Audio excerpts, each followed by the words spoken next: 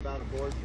Killing babies in the womb is murder. It's not a baby. So a 10-year-old should be forced to have a baby that her father put inside of her. It is her body.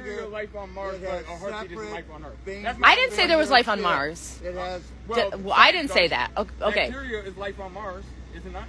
What are you talking about? If we were to find bacteria on Mars, which we have. Who said that? That's life, right? I have no idea what you're talking about. Abortion 22 years. I actually got a little bit this part. You don't have it because you don't know what you're saying. A clump of cells is not a baby. I know how inappropriate you are. I can look you right in the eye and say a 10-year-old rape victim should not be forced to have a baby.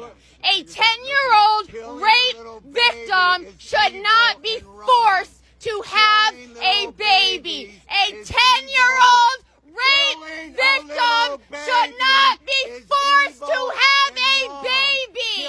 Take a sex ed class. It is not a baby. Who's shaking now? You're going to have a heart attack, old man. Calm down your blood. Go take your blood pressure medicine. Go take your blood pressure medicine.